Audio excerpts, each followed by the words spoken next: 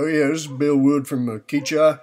Today is the day that we remember what happened at dang old Pearl Harbor back there in December of 1941 or something there.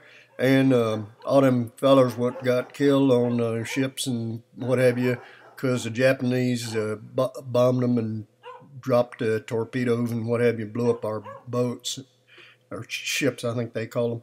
And anyhow, I knew a fellow what had been a survivor of that, and he used to tell the story about how he, and this is what he said, how he could see them Jap pilots smiling as they dropped their bombs and what have you.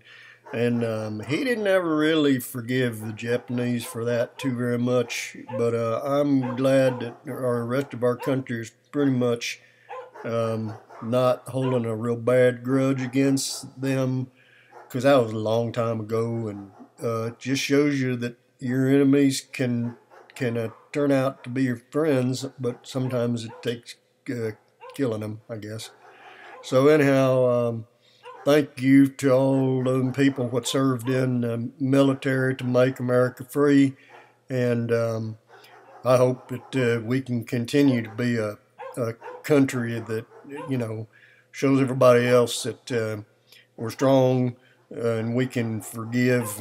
But if you mess with us too much, we'll probably have to kill you, and that's just the way it is sometimes, I guess. Anyway, it's Bill Wood, Keatchie.